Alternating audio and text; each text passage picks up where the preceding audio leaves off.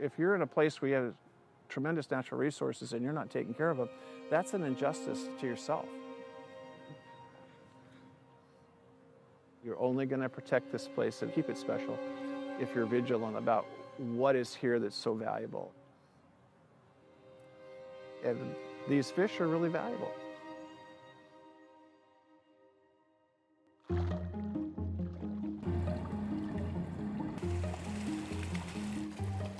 And they're beautiful to watch. When I was a little kid growing up, I would spend hours not just fishing, but watching the fish and realizing that every fish is a unique little creature. Salmon in particular, for me growing up, was always a kind of cornerstone of our way of life, whether it was learning about it in schools or going in the summers and falls to be able to see those in the rivers. It's all tied together. You know, ever been on a ferry boat when someone spots the orcas out there? The ferry almost tips. Everybody runs to that side, looks out the window. But they need salmon. The reason that so much of this work was founded 25 years ago was because we saw things moving in the wrong direction. We could see them declining across multiple watersheds. These species are going to die. They're going to be gone. And that if we want to make sure that these fish can sustain their populations into the future and grow, that we need to do something about it. We had to take collective action if we wanted to be able to see our salmon be able to thrive over time and our communities to thrive with them.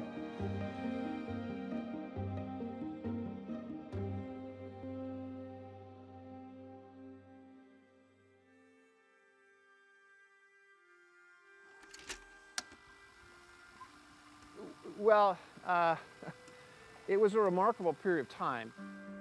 Back in the 90s, it was clear that the old way of developing land was disastrous.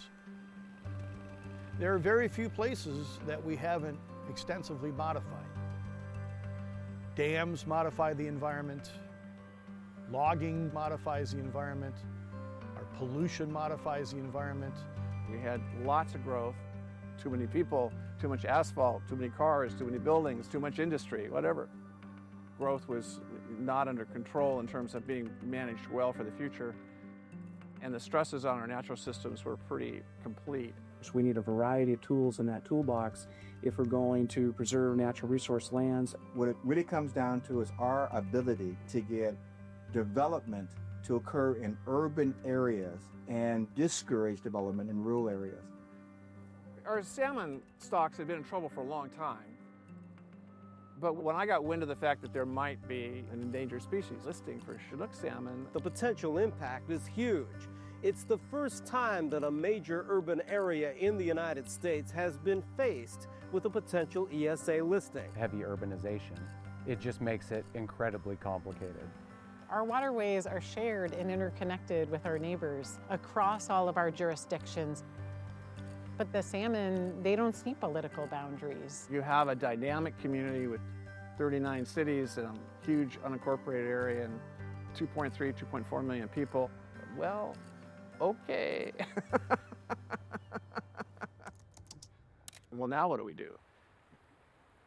Local governments didn't want to be controlled by the federal government in terms of everything it was doing. Once the federal government got a hold of you, the way it usually works is you just get told what to do and they don't care how much it costs you. Coming up with the money is your problem. So what we decided to do was to roll up our sleeves and say, hey, we have enough resources here between all the various jurisdictions to draft a plan to get ahead of the problem. There are 3 main watersheds in King County. We started this work by developing this structure to bring together jurisdictions to work collaboratively in these watershed-based groups. As far as I know, that's never been duplicated any place in the United States. Local governments have developed a plan that is approved by the federal government and they implement it locally. So we did.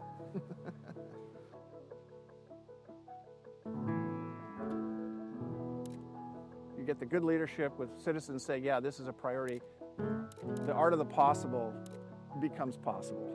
Yeah, I think they should be saved. I think we should help save the environment. We should help save the salmon. When the fish go away, it will have a devastating effect on and the ecosystem of the environment. People got invested in supporting us. It was kind of like all of a sudden now, as a biologist, where you're usually an afterthought, now you're front and center. You know, give us a plan. We knew we needed much stronger regulations for managing land development. We needed to figure out how to get out ahead of the development curve and acquire critical areas before they became developed. And we needed to recover these places. It's all about restoring habitat. Thousands of volunteers spend weekends in October restoring native plant life to the banks of the Sammamish. This is harder work than it looks, but it's a lot of fun. If we do these kinds of replantings, if we conserve better, if we acquire new habitat, if we make our buffer system work, if we can get our wetlands to function again, we can save salmon in this community. And what a statement. To restore the habitats, we had to start revisiting how we were managing these big rivers. This is places that were dynamic, not static. Rather than fight nature, we could understand its processes, get people out of the floodplain, and work with it. By opening up floodplains, removing levees, we can give the river a little boost, a little jump start, and the ability to create its own habitats. To erode, to capture trees, allow new plants to grow, creating the habitats that these fish have evolved to over millions of years. When I first started on the Cedar River, there were biologists who said it was a dead river, it was too urbanized. So Rainbow Bend was kind of a touchstone for me. And you walk out and you go, oh my gosh, it's actually happened. There's fish here and here and here and here. And that story is kind of repeated over and over. It isn't often we get to say that we were here when it started and we were here when it was completed. On behalf of the Muckleshoot tribe, on behalf of the ancestors who once called this valley, Skopopsh Valley, home, I want to thank you for the work you've done. It's the largest restoration project by area in the history of King County. As this forest grows, we continue to restore more habitat for the benefit of our future generations. Thank you, Tigwit Judd.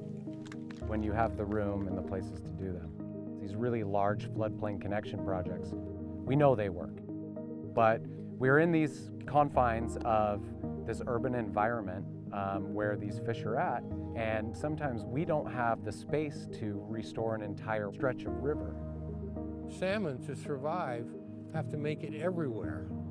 Tukwila is where they transition from freshwater to saltwater, and they go through a big change in life. But we had the same issues for all of the cities up and down the river. Commercial property is worth more money than park property or open space by a long ways. There would be a battle between two cities as to which piece of property got developed or not, and they sat down and talked about it. And then the rep from that city went home to their council and said, hey, this is the best decision we can do overall. And we based almost all those decisions on the science. In these confines, you can't just go back to the way that it used to be. The river isn't capable of making its own habitat, so we have to get more creative about it. The place we're standing in now, Chinook Wind, was the site of a dilapidated hotel sitting in a sea of asphalt. Today, this urban riverbank now will offer, again, critical habitat. Frankly, 15 years ago, we didn't know if fish would use these projects. So we're actually putting these tiny tracking tags inside of juvenile fish, and we've been able to follow them as they migrate through our river system. We even have studies that have been able to look and see, are these projects actually providing the food that these fish need to grow, to thrive, and come back as adults? We have been able to document that our efforts are in fact working. These fish are using these projects as long as there's water in them. They're surviving better. And if we're going to reach the goal of salmon recovery, we need to do more of this work.